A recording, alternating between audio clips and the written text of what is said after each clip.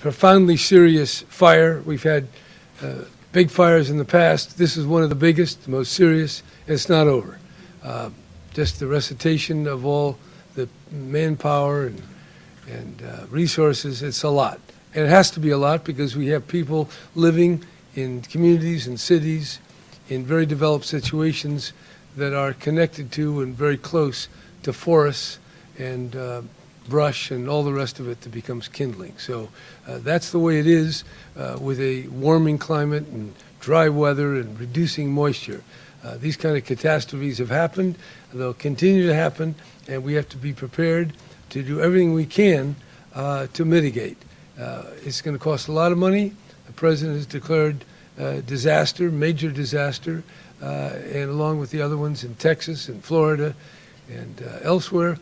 What people don't see every day is we are initially attacking many, many new fires that we put out at a small acreage. So these resources are not only fighting the big fires, we are trying to keep every other fire in the state small so it doesn't consume other resources. And so all of this is actively going on, and we're having success across the state. It's just obviously been very small and incremental on these large and challenging fires. At this point, trying to speculate on any cause is premature and also impacts our ability to get to the bottom of the investigation. We want to know what the causes are so we can prevent those in the future. But at this point, it's way too early to talk about it.